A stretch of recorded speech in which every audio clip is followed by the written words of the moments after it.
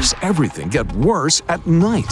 There are physiologic changes that take place in your body from day to night. What about night sweats that aren't related to menopause? There's a lot of different treatments for, hot flashes besides what everybody should do if they're, too hot at night, basically keeping cool. So we have something, a little something for you, Lorna. We have the Doctor's Night Sweats Necessities Kit to help you with those hot flashes. And we have some special pajamas in here for you.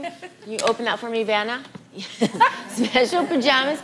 They will actually wick the moisture away from your body to keep you nice and cool, as well as some moisture wicking sheets that are in here as well. And then we've also got this Chillo cool pillow, which actually is very cool. It's got this pad in it that really keeps the coolness right next to you. It's not like anything you have to put in the refrigerator. It just stays cool.